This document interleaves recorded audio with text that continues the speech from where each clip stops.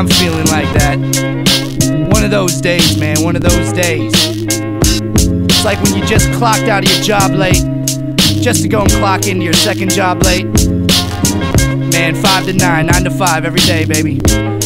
Man, fuck that. And first, fuck the night, and fuck the day, fuck the rain, fuck the sunshine, and fuck the sky, fuck the cage, fuck the enslaved, and fuck your wife, fuck your pay. After everything's been fucked, all that's left's the flame. Fuck your play, fuck your cash, fuck your ride, go fuck your gear, or that girl by your side, so fuck your life. While you're at it, fuck mine too. After everything's been fucked, all that's left is you.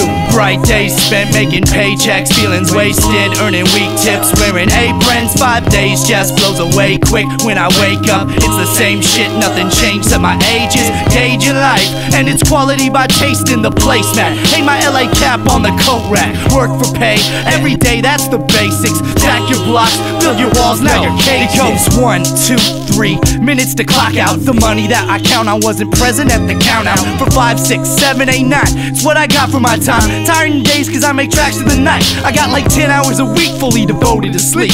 Yo, and if we're talking weekends, well that's probably what you see. I can't pretend like I'm content this place that I'm in. School was 12 years spent, now I work towards death. Yo, fuck the way I write away my holidays for meager pay. 2 jobs a day and still can't make the type of green your hookup makes. Keeping shit legitimate is hard with rising interest rates. Why we're overcrowding cells, cause innocence can match the pay. With everybody trying to live like media portrays, with that really nice apartment, Armani on your jeans. The pressure to make paper's never been so great. Try dating women in LA without expensive taste. So we struggling every day till that first 15, and no reality is balancing those wants and needs. Saying fuck it as I sit my ass on rusty mattress springs. Ain't a soul to blame about it if I don't follow my dreams. Your full-time job needs a part-time existence.